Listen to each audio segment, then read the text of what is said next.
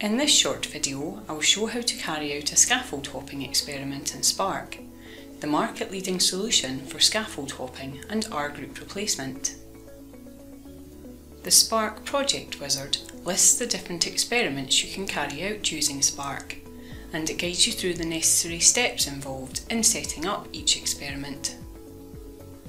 To set up a scaffold hopping experiment, choose New Project and search for bioisosteric replacements.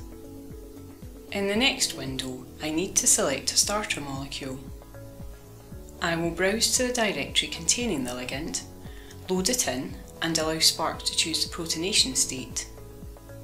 I will now click Next to proceed to the next part of the experiment setup, which involves selecting the part of the ligand I want to replace. The selected region is highlighted and the attachment points numbered. When I click Next, I can specify what the allowed atom types are at each attachment point. Moving on in the wizard, I can choose to include a protein as an excluded volume, specifically to mark areas that suggested bioisosteres should not enter. Before starting the experiment, I need to select the databases that Spark will retrieve fragments from. For this search, I will use Chembl Common and Commercial Very Common and Common databases, which are recommended as a good source of easily synthesizable drug-like fragments. Spark databases come from a variety of sources: commercially available screening compounds, literature reports, theoretical rings, and from commercial reagents.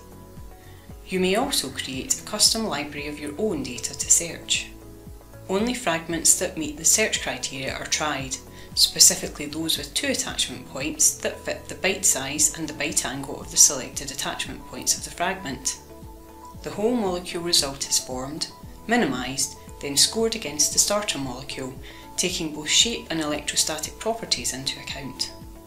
As well as the similarity score, a parameter called the bioisostere factor, or BIF, is reported.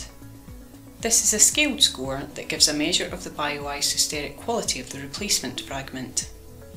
More highly positive values indicate more favourable bioisosteres. Contact us today to evaluate Spark.